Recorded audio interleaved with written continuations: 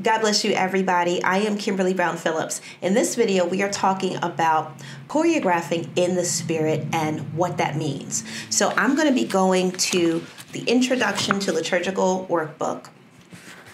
And if you don't have this book, listen, I'm going to put the link in the description of the video where you can purchase it on Amazon, or if you want a signed copy, you can get it at the CCD bookstore. All right, I'm on page 39. If you have your book, pause, go get it, and then come back. Amen. All right. If you don't have it, I pray that you get one because I believe that it'll be a blessing to you. Amen. This book actually is on Audible as well as Kindle. My other books are going to be on Kindle and Audible in 2023, but this one is. So if you need to listen to it, you can do that. But if you don't want the hardcover version, you can get it on Kindle. All right. Wisdom to choreograph, or choreographing in the Spirit. Everything that we do should be Spirit-led. That doesn't mean it's prophetic, right? Prophetic is when God wants to speak to someone else.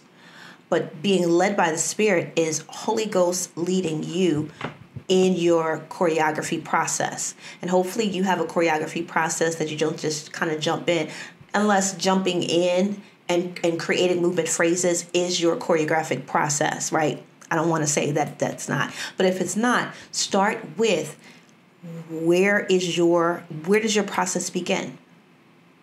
All right? And then ask Holy Spirit for wisdom. Now, if you go to page 39, and if you don't have it, it refers to, and it uses the example of Bethlezel.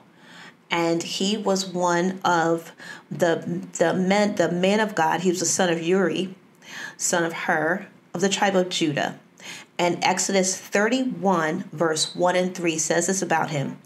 The Lord says, I filled him with the Spirit of God in wisdom and understanding and in knowledge and in all matters of workmanship, because he was going to be one of the head creators, if you will, of the tabernacle, right? If you imagine the children of Israel, right, in bondage for 430 years, and they come out. Now they had skill from the Egyptians, right? Because they worked.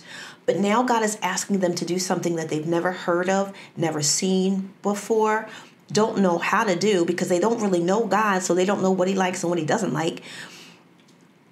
So God himself has to infuse them with abilities, not only the ability, but wisdom, creativity, understanding. The Bible says, in understanding, in knowledge, and all matters. So even things that he doesn't know, he now knows.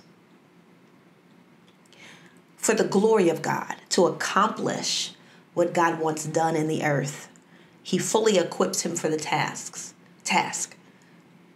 Listen to that. Choreographing in the Spirit means that you are willing to be led by the Holy Spirit in his wisdom and his understanding. You're not going to go ahead of him and just throw stuff in. Well, we can't finish the song, so we'll just do this, or we can't. No, you're going to wait. You're going to wait for Holy Spirit's leading and guiding. And you're going to spend time with him, you as the choreographer, so that you can get to know his voice and how he speaks to you in regards to choreography. You know what I'm saying? How he speaks to me in choreography is different than how I receive. If it's spiritual gift, words of knowledge, I flow in that a lot. But how I receive that is different than how I receive choreography. And how I receive burdens to intercede for someone is different than how I receive choreography. And sometimes I receive choreography in the moment that it's time for me to choreograph. Sometimes I see it prior to. But even in those moments, normally I receive choreography on the spot. So you have to learn that. You have to learn that choreographing in the Spirit means you have to learn how Holy Spirit is speaking to you. And even if he changes, you have to be well versed with him so that you can recognize his voice. And it's just not a good idea. It's him. It's just not a thought that popped into your mind. It's him. It's not something that you saw somewhere. It's him speaking to you. Amen. Wisdom. Wisdom. Sometimes we think that the only thing we have to pray for in choreography is the ability to create. We've been created in the image of God. Creativity is not really something that we have to bargain for God for. We have it. We're created in his image.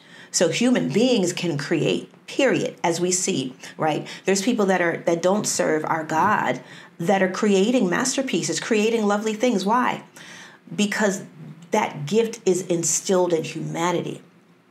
But the wisdom from the Spirit is only given to those that have Holy Spirit, to those that have been filled with the Spirit of God. Ask Holy Spirit again. Fill me again, Holy Spirit. Fill me again. I need your leading. I need your guidance. I need your refreshing. Fill me again. So that when I choreograph, it's just you and not me. You may have to fast as well so that you can get some of the rest of you out of the way. Amen. All right, so there's a prayer here that at the end of page 39 that I want to pray over you as we conclude our time together. Amen. Father, I thank you for the opportunity for us to come to you. I boldly ask that the spirit of wisdom be evident in every person's life that's listening to this video. I ask for your supernatural to supersede their natural ability to choreograph. I ask for choreography that releases your kingdom. And Father, we thank you for the ability to create, but now I ask that every person that's listening and watching this video be endowed with supernatural wisdom to choreograph. In Jesus' name, amen. Amen. I hope this video has been a blessing to you. If it has, give me a like. And if you've never subscribed to this channel, listen, we would love to have you a part of our family. And listen, again, if you don't have this book, you can grab it on Amazon. You can grab it in the Audible version, hard copy version, or it's not hardcover, but hard copy version, or the electronic version. God bless you.